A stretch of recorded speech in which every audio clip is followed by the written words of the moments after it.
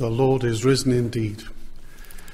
Let's join together in reading Psalm 22 from verse 21 as an act of praise this morning. Psalm 22 from verse 21. The beginning of Psalm 22, as you know, is a prophetic word, a prophetic psalm concerning the crucifixion of the Lord Jesus. And in verse 21, he prays, "Save me from the lion's mouth, from the horns of the wild oxen. You have answered me." And that's the great turning point in the psalm. And from verse 22 on then is the risen Messiah praising God amongst his people. So shall we stand and read together Psalm 22 and from verse 21. "Save me from the lion's mouth and from the horns of the wild oxen. You have answered me. I will declare your name to my brethren. In the midst of the assembly I will praise you. You who fear the Lord, praise him. All you descendants of Jacob, glorify him, and fear him, all you offspring of Israel. For he has not despised nor abhorred the affliction of the afflicted, nor has he hidden his face from him, but when he cried to him, he heard. My praise shall be of you in the great assembly. I will pay my vows before those who fear him. The poor shall eat and be satisfied. Those who seek him will praise the Lord. Let your heart live forever. All the ends of the world shall remember and turn to the Lord, for all the families of the nations shall worship before you. For the kingdom is the Lord's, and he rules over the nations. All the prosperous of the earth shall eat and worship. All those who go down to the dust shall bow before him, even he who cannot keep himself alive. A posterity shall serve him. It will be recounted to the Lord to the next generation. They will come and declare his righteousness to a people who will be born, that he has done this. Amen. Let's come to God in prayer. Let us all pray. We praise and we magnify your great and your glorious name, our Heavenly Father, that we have been brought into your kingdom, into your family, sons and daughters of the living God. We thank you that we've been purchased by precious blood of a glorious living Redeemer who laid down his life for us at Calvary and on the third day was raised again in the power of an endless life. We thank you that he sits on the throne of the universe, that all things are under his feet. And knowing such truth as this, all things subservient to him who has loved us with an everlasting love, we live our lives with joy, with confidence, and with deep assurance. We ask that as we gather for worship today, you would be with us in your mighty presence and by your Spirit, filling the praises of our hearts and the word of God with power and grace to us to transform us today. Grant us these mercies, we pray, for Jesus' sake. Amen. Amen. We'll take as our reading the prophecy of Isaiah, chapter 25, Isaiah chapter 25, and Luke's Gospel, chapter 24. Let's hear the word of God. O Lord, you are my God.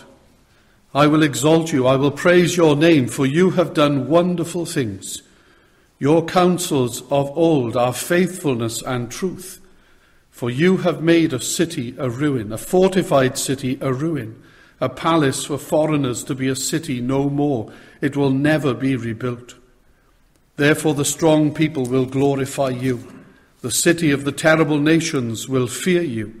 For you have been a strength to the poor, a strength to the needy in his distress, a refuge from the storm, a shade from the heat. For the blast of the terrible ones is as a storm against the wall. You will reduce the noise of aliens As heat in a dry place, as heat in the shadow of a cloud, the song of the terrible ones will be diminished. And in this mountain, the Lord of hosts will make for all people a feast of choice pieces, a feast of wine on the lees, of fat things full of marrow, of well-refined wines on the lees. And he will destroy on this mountain the surface of the covering cast over all people, and the veil that is spread over all nations. He will swallow up death forever, and the Lord God will wipe away tears from all faces. The rebuke of his people he will take away from all the earth, for the Lord has spoken. And it will be said in that day, Behold, this is our God. We have waited for him, and he will save us. This is the Lord. We have waited for him. We will be glad and rejoice in his salvation. For on this mountain the hand of the Lord will rest, and Moab shall be trampled down under him, as straw is trampled down for the refuse heap. And he will spread out his hands in their midst, as a swimmer reaches out to swim, and he will bring down their pride, together with the trickery of their hands. The fortress of the high fort of your walls he will bring down, lay low, and bring to the ground, down to the dust. And from the Gospel of Luke, chapter 24, reading from verse 1.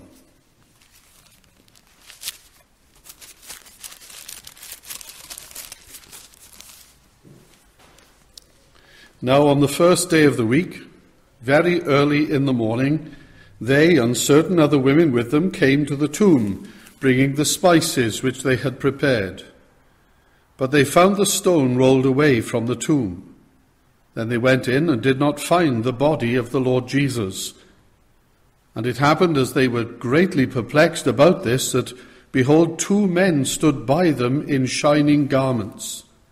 Then, as they were afraid and bowed their faces to the earth, they said to them, Why do you seek the living among the dead? He is not here, but is risen. Remember how he spoke to you when he was still in Galilee, saying, The Son of Man must be delivered into the hands of sinful men and crucified, and the 3rd day rise again. And they remembered his words. Then they returned from the tomb and told all these things to the 11 and to all the rest. It was Mary Magdalene, Joanna, Mary the mother of James, and the other women with them who told these things to the apostles. And their words seemed to them like idle tales, and they didn't believe them. But Peter arose and ran to the tomb, and stooping down he saw the linen cloths lying by themselves, and he departed, marveling to himself at what had happened. And then from the Epistle to the Corinthians, chapter 15, 1 Corinthians 15, and from verse 1.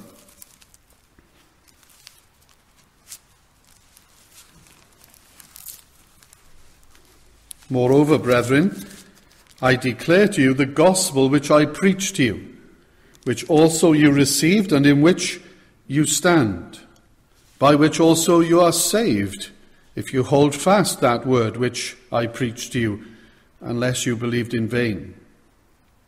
For I delivered to you first of all that which I also received, that Christ died for our sins according to the Scriptures, that he was buried, and that he rose again the 3rd day according to the Scriptures, and that he was seen by Cephas, then by the 12.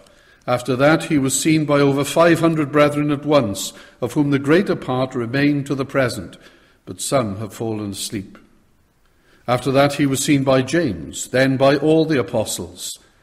Then last of all he was seen by me also, as by one born out of due time. For I am the least of the apostles, who am not worthy to be called an apostle, because I persecuted the church of God. But by the grace of God I am what I am, and his grace toward me was not in vain, but I labored more abundantly than they all, yet not I, but the grace of God which was in me. Therefore, whether it was I or they, so we preach, and so you believed.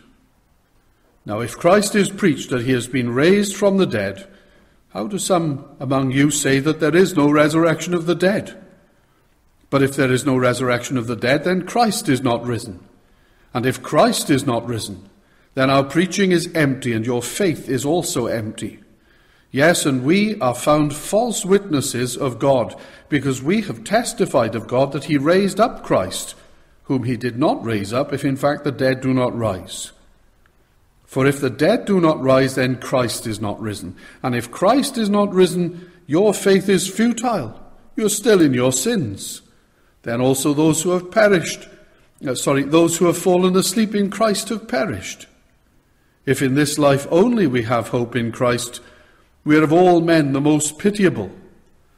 But now Christ is risen from the dead, and has become the firstfruits of those who have fallen asleep. For since by man came death, by man also came the resurrection of the dead. For as in Adam all die, even so in Christ shall all be made alive, but each one in his own order. Christ the firstfruits, afterward those who are Christ's at his coming. Then comes the end, when he delivers the kingdom to God the Father, when he puts an end to all rule and all authority and power. For he must reign till he has put all enemies under his feet. The last enemy that will be destroyed is death, for he has put all things under his feet. But when he says all things are put under him, it is evident that he who put all things under him is accepted. Now when all things are made subject to him, then the Son himself will also be subject to him who put all things under him, that God may be all in all. Amen. God bless the reading of his word to us this morning. Let's come now to God in prayer. Let us all pray. Our gracious God and Father, we thank you for resurrection hope, resurrection life today. We thank you for this Easter Sunday, when we remember this great and central fact of our faith, that you have by your mighty power raised up your Son Jesus from the dead. We thank you that he was raised because of his obedience in laying down his life, this command that he received from you. He has come into the world, he has lived amongst us, living that life that we could never live ourselves, of perfect obedience to your holy law. And he has laid down that perfect and holy life in sacrifice for us, bearing our shame, our guilt, our penalty, taking our sins far away, removing that wrath that they attracted and deserved, and bearing it all himself. And we thank you for that perfect obedience in a life lived and a life laid down. You have raised him up, raising him the third day according to all that was promised by the prophets, and exalting him to your right hand. We thank you that he has been raised up from that ignominious death, from the shame of the tomb, raised up in the power of an endless life, exalted to your right hand, having ascended through the heavens and passing the massed ranks of the holy angels and ascending the throne of God. We thank you that he sits there now, enthroned with a majestic sweetness, and we worship him, our living Lord Jesus Christ, thanking you for him, for his perfection, for his majesty, for the glory that belongs to him as the Son of God enthroned in heaven. And we bless you for his love and for his grace, that he should do all this for us, we who are sinners and unworthy of the least of your benefits. You have bestowed upon us treasures and granted us an inheritance that we cannot presently comprehend. And we stand amazed, Lord, in the presence of so great a God, so great a Saviour, for such wonderful love.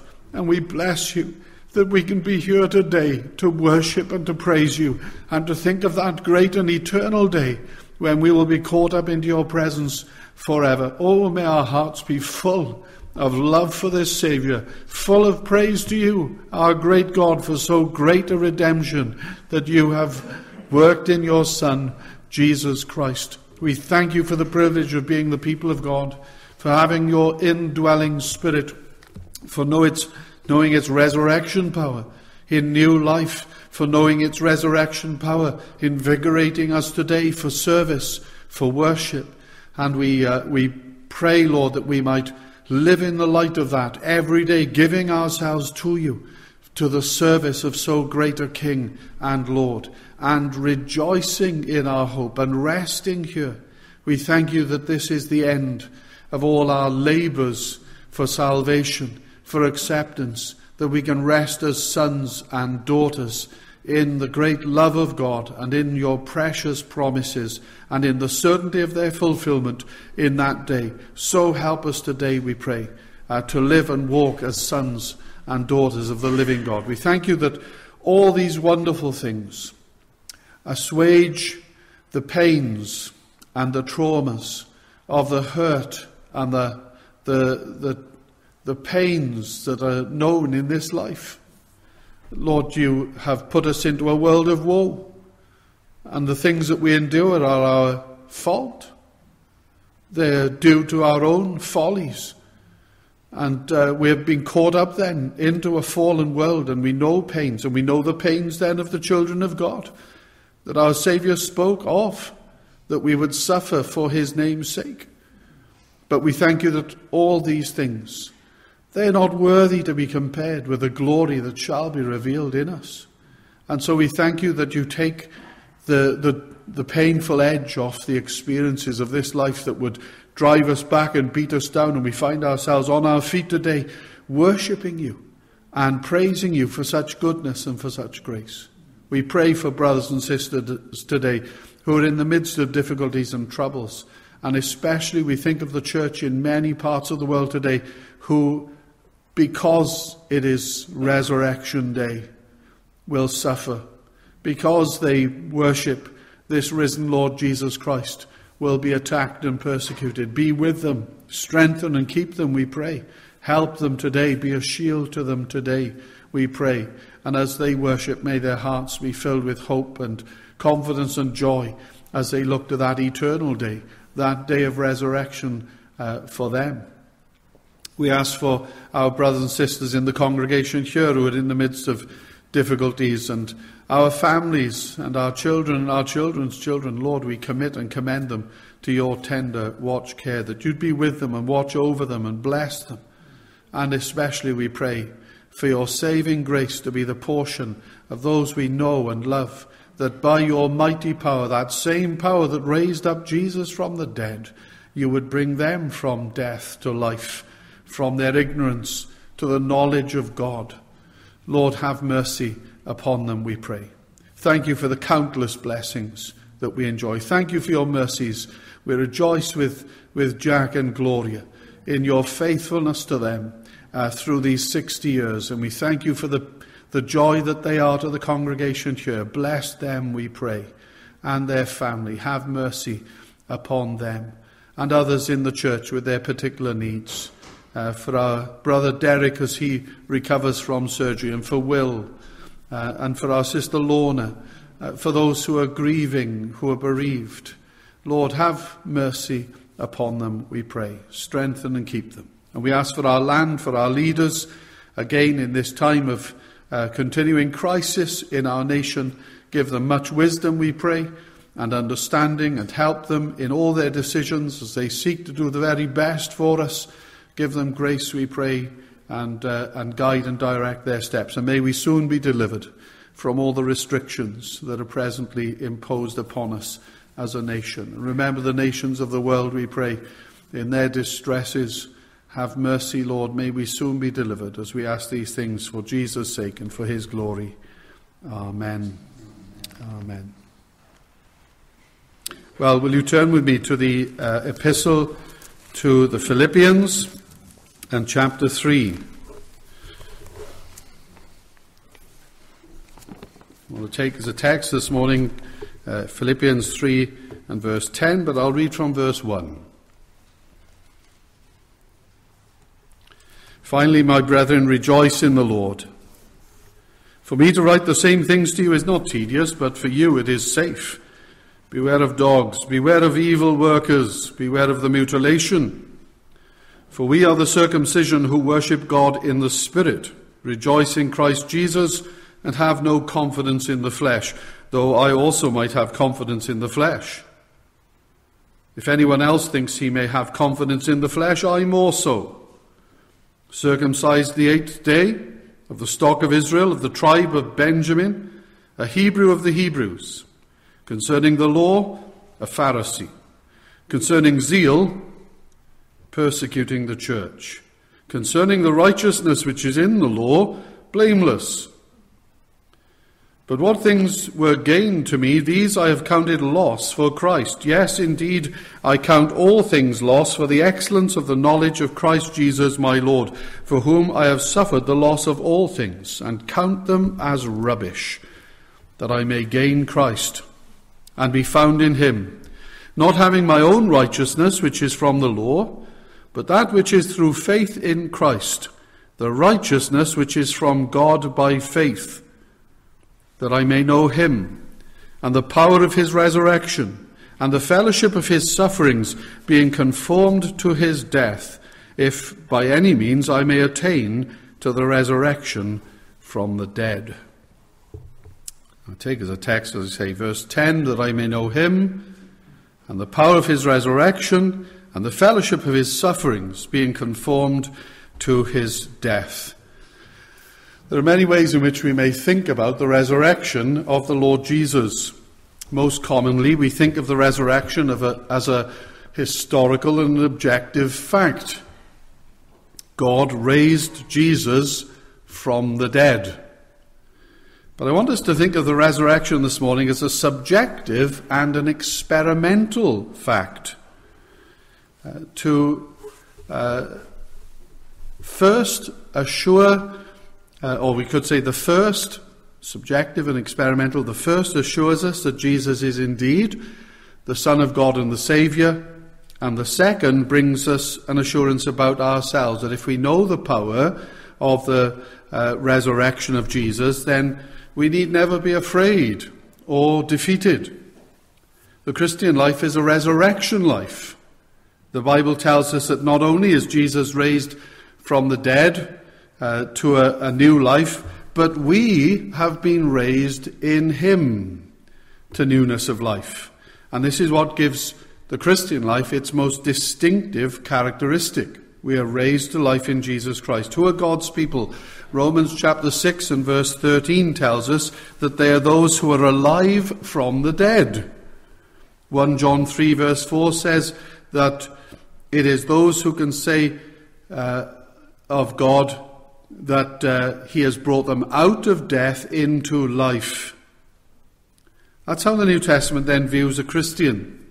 And they are people who in union with Jesus Christ have already experienced the resurrection. We are risen with him, the scripture says. So it's not only Jesus who is risen from the dead, but we have been risen too. At its beginning, in its continuing, and in its completion, which is yet to come, God's people in the Christian life are entering ever more fully into the resurrection power of the Lord Jesus. That's what the New Testament teaches us. Would that were true of every one of us here this morning, that we knew and are knowing day by day, as we live our lives in this world, the power of Jesus' resurrection in our own experience. So that's our theme this morning, taking as that text verse 10, that I may know him and the power of his resurrection and the fellowship of his sufferings, being conformed to his death. So Paul didn't only want to share in the suffering and dying of Jesus, he also wanted to share in the resurrection of Jesus and to know the power of Jesus' resurrection in his life. So I want us to look then at the beginning of the Christian life, the continuing of the Christian life, and the completion of the Christian life, and to see how at each unfolding stage in Christian experience we are living in the power of the resurrection. First then is that we're to know the power of Christ's resurrection at the beginning of the Christian life. Now, to get an overall grasp of that theme, we have to refer to a number of passages this morning. So Ephesians, the first is Ephesians and chapter 1 and verse 17. Ephesians 1 verse 17. He prays that the God of our Lord Jesus Christ, the Father of glory, may give to you the spirit of wisdom and revelation in the knowledge of him, the eyes of your understanding being enlightened, that you may know what is the hope of his calling, what are the riches of the glory of his inheritance in the saints, and what is the exceeding greatness of his power toward us who believe, according to the working of his mighty power, which he worked in Christ when he raised him from the dead and seated him at his right hand in the heavenly places. Now, do you notice there in verse 19 how Paul stacks up words to indicate the greatness of God's power? He uses words from which we derive our English words: power, energy, strength, might. And he describes these things as being exceedingly great. God's power and energy, his strength, his might are incomparably great, he says. The power of God is infinite. And Paul prays that the Holy Spirit of wisdom and revelation will enlighten the eyes of our understanding, that we might know the incomparable greatness of God's power. Well, if you're a Christian, don't you want to know that? Don't you want to understand and grasp that? Paul tells us two things about the incomparable greatness of God's power. First, he says it is supremely displayed in Christ. The second thing he says is that it is available to us. It's available to you and to me if we are God's people. That's what he says. The greatness of God's power is supremely displayed in the resurrection of Jesus from the dead. A university professor in the last day or two has caused a bit of a Twitter storm by saying, "Don't you realize dead people don't rise?" Well, can you hear the sound of Christianity collapsing the world over? The power of God has been displayed only in the resurrection of Jesus from the dead, when God not only arrested the natural processes of decay and decomposition, but reversed it, and more than reversed it, transcended it by raising Jesus up from the dead to a new life. God displays his power, he says, in the resurrection of Jesus. And then he says that that same power is made available to us if we put our trust in this risen Saviour. The power of God is offered to you and to me today. It's the same power that was displayed when he raised Jesus up from the tomb, resurrection power. But what is Paul referring to at that point? Well, he's talking about conversion. He's talking about the beginning of the Christian life. Because he writes here about their new birth and conversion in terms of resurrection. In Ephesians 1, just after saying this, he says, "And you he made alive who were dead in trespasses and sins." He describes their state before conversion as a state of death. They were dead on account of their sins and trespasses in which they were living their lives. In other words, they were cut off from God, he says. And in addition to that, at the end of chapter 2, he says they were cut off from the people of God. Because they were Gentiles. They had no part amongst the covenant people of God at that time, who were the Jews. So there was this double alienation. Alienated from God and alienated from the people of God. That's their condition, and he calls it spiritual death. That's the condition in which everyone who is not a Christian finds themselves today. The Bible describes the non-Christian as spiritually dead. But God raises a believer up out of that spiritual death and double alienation into a double reconciliation. He brings us into fellowship with himself, and he brings us into fellowship with his people, which is why Christians can travel the world over and meet others who are complete strangers to them and yet immediately know these are kin because we're brothers and sisters in Christ. New life that God gives us in fellowship with himself and with one another. So the death in which we live as unbelievers, that death is alienation from God and alienation from God's people. And the spiritual life he gives us in the new birth is a double reconciliation to God and to the people of God. To be raised in Christ is to be reconciled to him and to one another. I wonder if you've grasped that fully. You see, it seems to me there's been a very dangerous tendency that has arisen even amongst evangelical Christians in the past 2 or 3 decades. We see it almost everywhere today in the church. There's a tendency to trivialize the gravity of the spiritual state of a person before the new birth. We trivialize it. And there's a tendency then to trivialize the glory of our spiritual life in Christ after we are born anew. Many Christians think of their unregenerate friends and their unregenerate family members as nice people, maybe very nice people, really, and all they need is just a little bit of spirituality and they'll be okay. If only they would take on board a little bit of religion and a little bit of Christianity, that'll just make it all just fine. That isn't the reality of the situation at all, though, is it? According to the New Testament, outside of Christ, they're spiritually dead, in trespasses and sins, and are utterly unable to raise themselves from the dead. Dead people cannot raise themselves from the dead. They need someone else to do it. And only God can do that. Only God can raise people from spiritual death to new life and everlasting life. And not only do people trivialize that state and seriousness of death before conversion, but they also underestimate and they very much trivialize the experience of regeneration, new birth, new life in Christ. There's a tendency to reduce the experience of the new birth to something that is akin only to human resolve, as if it's no more than someone just deciding and determining that in future they're going to be better. They'll reform themselves and they'll add a bit of religion to their lives and they'll be okay. And so we talk of the new birth as if it's no more than someone choosing, someone deciding to follow Jesus and to add a thin veneer of religion to their lives, as if that's all it took, as if that was sufficient. But that isn't enough, you see. That isn't enough.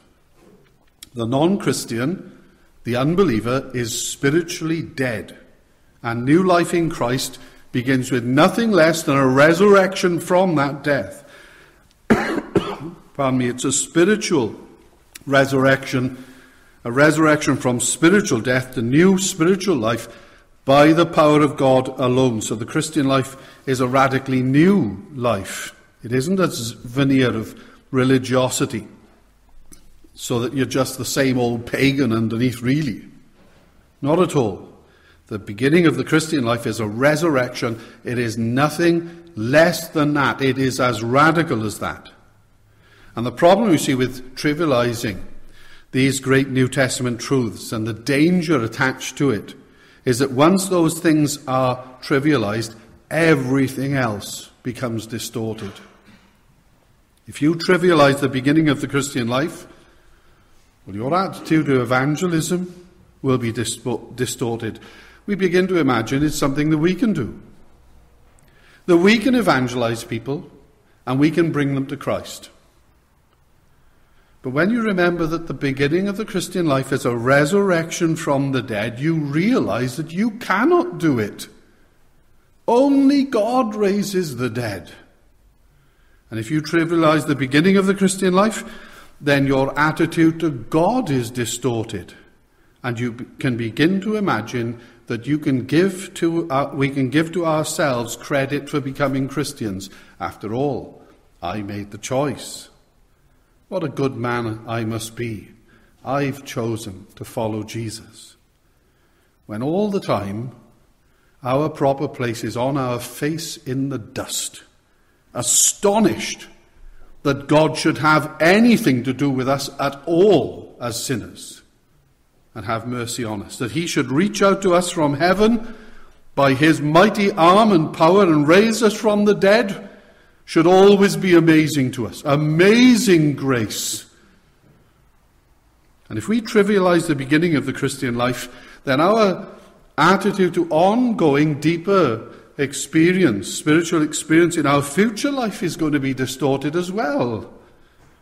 You might sometimes hear Christians speak in exaggerating terms, and they elevate their experiences and they say, well, my early Christian life, you see, it was nothing compared to what I have now. Really? Really? Your conversion, the beginning of your Christian life, was a resurrection from the dead. What could possibly be greater than that? You see, if you trivialize the beginning of the Christian life and think of it as almost a small thing to become a Christian, and forget that it was a resurrection from the dead, your view of everything else will be distorted as a result of that. The very beginning of the Christian life requires the resurrection power of God to raise you from the death of sin and alienation into new life in Christ Jesus. Maybe this morning you are sitting here and you are not yet a Christian. And maybe you've told yourself, one day I might become a Christian. One day I might decide. That isn't how it is at all, you see. The fact is you are helpless, you are hopeless, unless God in mercy comes to you. And you are entirely in his hands. It's not that Jesus is in your hand and you decide whether you'll follow him.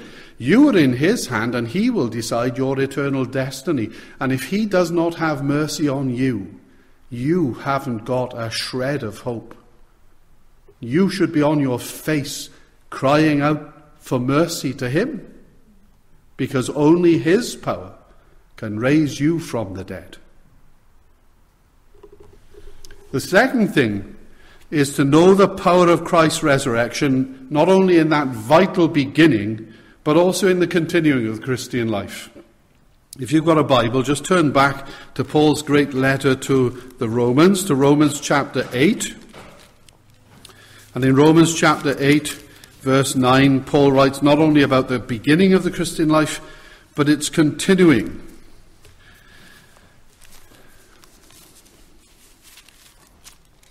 He says, but we are not in the flesh, but in the Spirit, if indeed the Spirit of God dwells in you. Now, if anyone does not have the Spirit of Christ, he is none of his. And if Christ is in you, the body is dead because of sin, but the Spirit is life because of righteousness. But if the Spirit of him who raised Jesus from the dead dwells in you, he who raised Christ from the dead will also give life to your mortal bodies through his Spirit who dwells in you. Paul's writing there about Christian experience after, following conversion. He's talking about what he calls the flesh and the Spirit. The flesh is our fallen human nature, our nature before conversion, and the Spirit is the Holy Spirit who dwells in us when we belong to Christ. Now, if you belong to Christ, says Paul, we no longer live in the flesh, but we live in the Spirit. In other words, what dominates and controls the life of a Christian is not the flesh, that fallen nature, but it is the Holy Spirit who dwells in us. We're told in Galatians 5, it's the Holy Spirit within us who alone can subdue and control our fallen human nature. Now, why is that? Well, it's because of who the Holy Spirit is. Here in verse 9, he's called the Spirit of God. He's also in verse 9 called the Spirit of Christ. But notice what he's called in verse 11. He is the Spirit of him who raised up Jesus from the dead. He's the Spirit who has the power of resurrection life. Now, if that Spirit dwells in you, he says, then the flesh, the old fallen nature, can be subdued and controlled. Our fallen nature is very strong, isn't it? You know that, and I know that. Only resurrection power can subdue it and control it. It's only when the Spirit of him who raised up Jesus from the dead dwells in us that the flesh can be brought under control.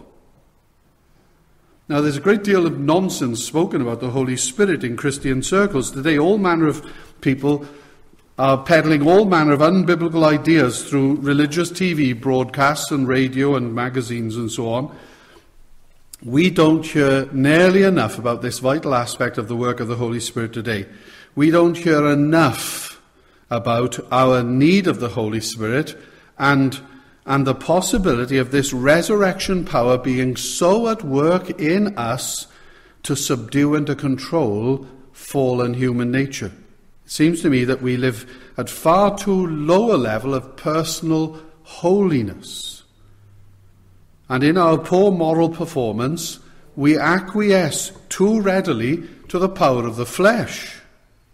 Our temptations persist, and we persistently give in to them. Sin continues to beset us, and sometimes to overwhelm us.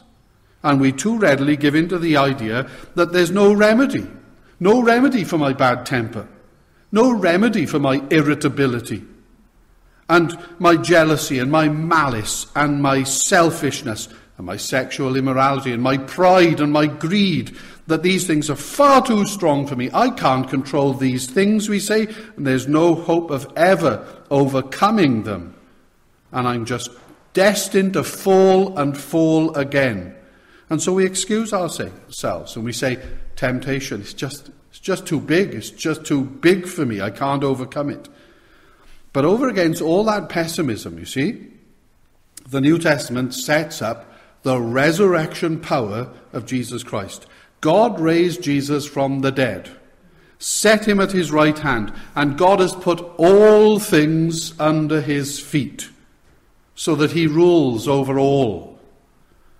So where are these evil powers that keep gaining control over us? Where are they? Well, they are under the feet of Jesus too. They are subject to him too. And so if I enter into the resurrection power of Jesus, I begin to be transformed into his image. And the old things of my life are increasingly subdued. By the power of the Holy Spirit, we may put to death the demands and the deeds and the evil impulses of the fallen nature. So in the beginning of the Christian life and in the day-to-day continuing of the Christian life, we need to know the resurrection power of Jesus. And then finally, the completing of the Christian life. And of course, that'll be when he raises our mortal bodies, when we will have new bodies in the day of the Lord. Did you know that already before the resurrection of our bodies, we can experience what we can call the invigoration of our bodies? So that before the resurrection of our bodies on the last day, we can know a kind of mini resurrection. Just look at what Paul says in 2 Corinthians in chapter 4 for a moment.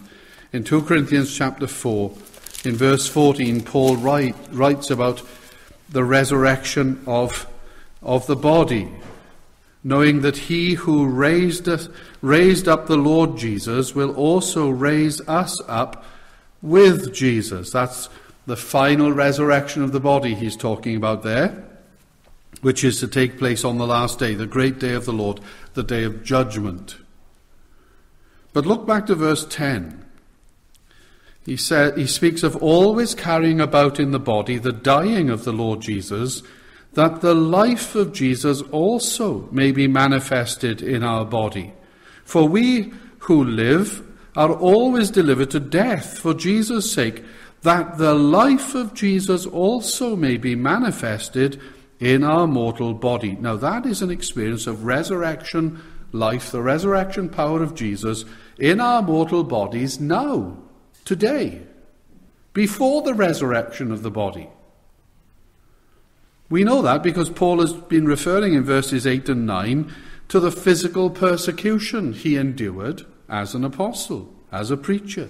He was, he says, perplexed, persecuted, struck down, always carrying about in the body the dying of the Lord Jesus. Paul was often afflicted, stoned, whipped, beaten.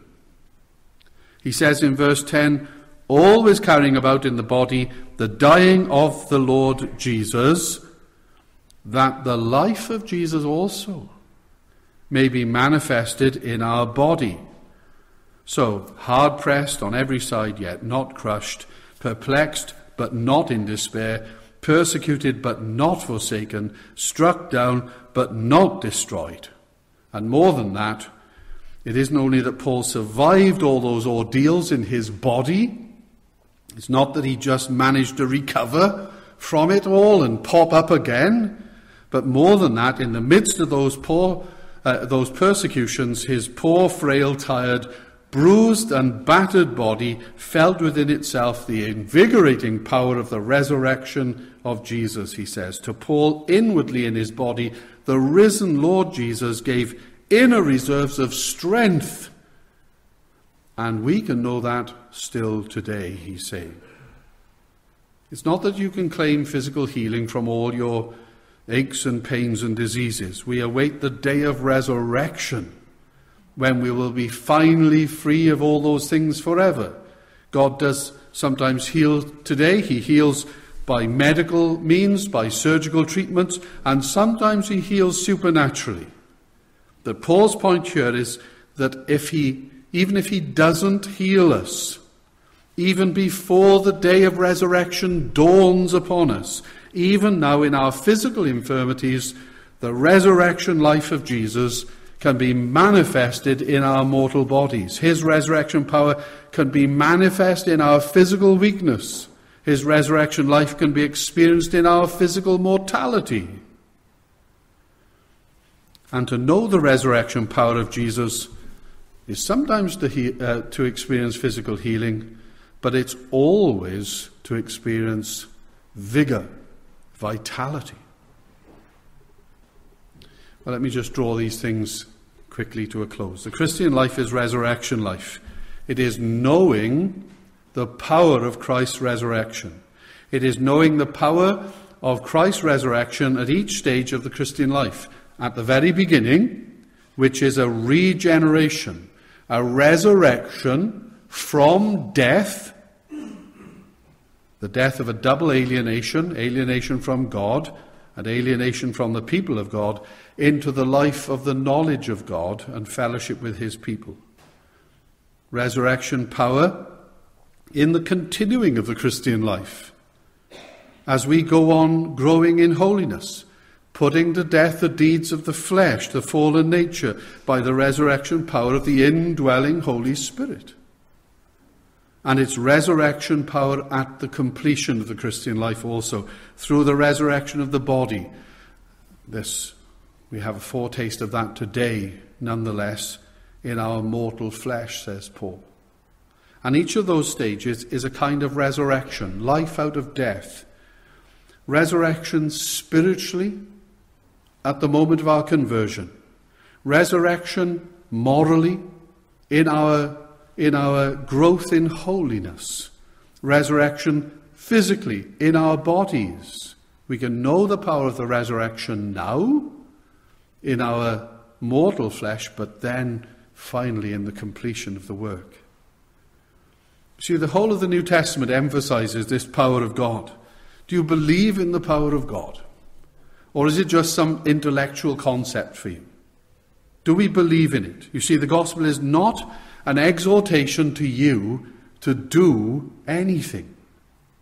The gospel isn't good news that tells a man or a woman that I can save myself. That isn't good news to me, because I know that I can't do it. Everything in my experience tells me that I can't do it. I can't save myself.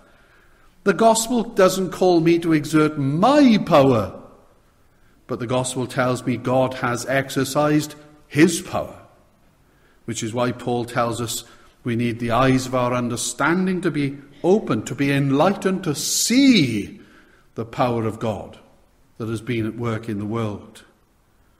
And he tells us that not only does God give it illumination, internal sight to see the power of God, but God has also given us an outward, physical, visible, public declaration and demonstration of his power in the resurrection of Jesus from the dead. You see, God has given us two great examples of his power in the history of the world. The first is in the act of creation, the creation of the universe. The second is the resurrection of Jesus Christ. Jeremiah the prophet says, Lord God, you made the heavens and the earth by your great power. Nothing is too hard for you. Paul prays that you may know the exceeding greatness of his power, which he wrought in Christ when he raised him from the dead. And it's Abraham who brings those two ideas together, because we are told that the God who Abraham trusted, is Romans chapter 4 and verse 17, the God who Abraham trusted was the God who gives life to the dead, who brings into existence things that don't exist. See? Resurrection and creation. So I want you to go out from here this morning expecting more from the power of God. Expect more from the power of God. Nothing is too hard for him. He who raised up Jesus from the dead can raise us up too. He can give us life, raise us up from the death of alienation so that we are reconciled to God and reconciled to his people. Raise us up from the death of weakness in the face of temptation. And resurrection from the death of self-centeredness. He can raise us up by his mighty power. We are not yet morally perfect. Not yet are our bodies fully redeemed.